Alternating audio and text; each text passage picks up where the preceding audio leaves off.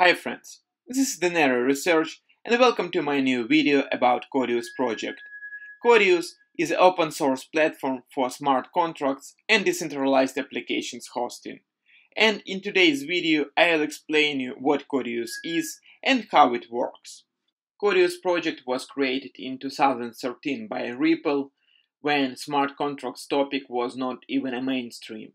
But it was freezed in 2015 because there was no demand at that moment, and recently when smart contracts became more popular and they found some use cases in our lives, Codius project was revitalized.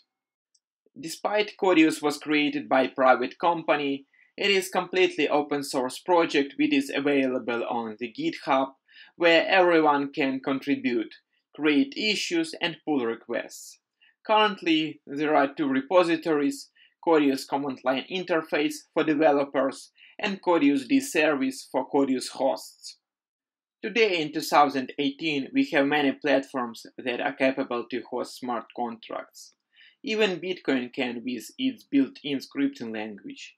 Here are some other popular platforms: Cardano, EOS, Ethereum Classic, Lisk with its JavaScript language, Neo, and so on. So, what is interesting in Codius and how it differentiates itself from the other platforms? In order to address this point, I'll use example. Bitcoin, Ethereum, or any other blockchain or decentralized consensus ledger by its nature is a database, which major function is to store data. From the non-blockchain world, I'll use Oracle DB, which has the same function, store transaction information, but is centralized. This database is a backend part. On the front-end side, we have some client software, which users like you and me use to create connection to the database. So in case of blockchain, it is typically wallet. And this wallet or client software allows you to monitor transactions, create and receive transactions. And many blockchains have their own programming languages, like Solidity, JavaScript, C++, Java, and so on. In the enterprise world, Oracle uses its own PL/SQL language. All these languages allow you to create application logic inside of the database. So your code will be compiled and stored in the database. Both enterprise database and distributed consensus ledgers are very complex things, and application logic may be complex as well. So you literally put complex application code inside of the complex database, and this may lead to some problems. The biggest one is scalability. In my professional career, I know some companies that created banking software using this approach. They took PL/SQL programming language, created application logic, stored it inside of the Oracle database, and also they created some client software that was installed on the user's workstation, and this software allowed to use all the beauty of this application. And everything is fine while things are small, but once transactions volume becomes bigger, it leads to significant performance degradations, and these banks have to spend tons of money on consultants that should optimize PL/SQL code and Oracle database to save this application.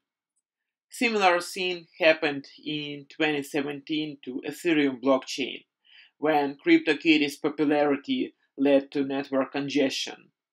Solution to scalability problem was introduced long time ago, and it is called 3 tiers application model, where application logic sits aside from the database, and Codius is exactly this application middleware. In case of 3 tiers model, client does not interact directly with database. All clients' requests are sent to application layer, and application decides whether to send or retrieve data from the database. And such approach gives a lot of flexibility to application developers. Codius allows users to host their application's code and ensures that this code cannot be changed once it is published. But still, it requires some database to store data.